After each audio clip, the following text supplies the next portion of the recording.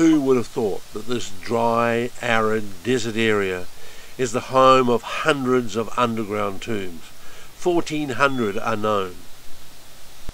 These tombs date from the Wei and Western Jin period, 265 to 420 AD. It was a period of extensive drought and great famine, with many people dying from starvation.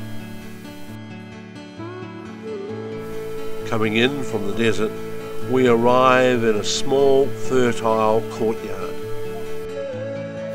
This is the public information and museum site for the tomb visit. Although there are many tombs here, only one or two are open for public inspection. Unfortunately, no photography or filming is permitted in the tombs. However, we can film in the museum.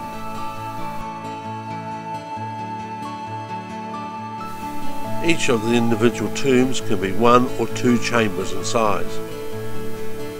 And because of the artwork they contain, the tombs are often called the world's greatest underground art gallery. Besides samples of the coffins from the period, we have examples of the tomb art.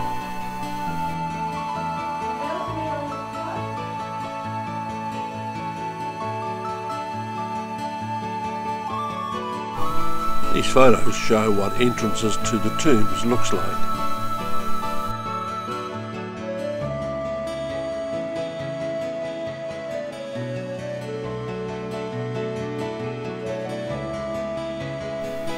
The tomb art is considered to be very precious and an important historical resource. 132 brick murals have been recovered from Tomb 6. These brick paintings give a fascinating impression of what life in the area was like nearly 2,000 years ago. We see animal grazing, farming activities, hunting, harvesting the mulberry, cooking food, eating and serving, and a variety of other activities from everyday life.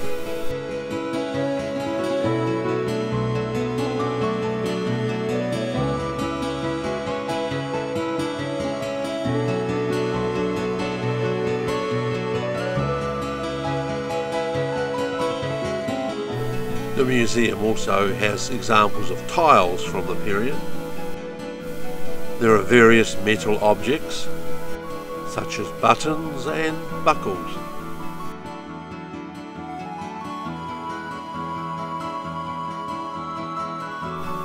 There are inscriptions and ceramics.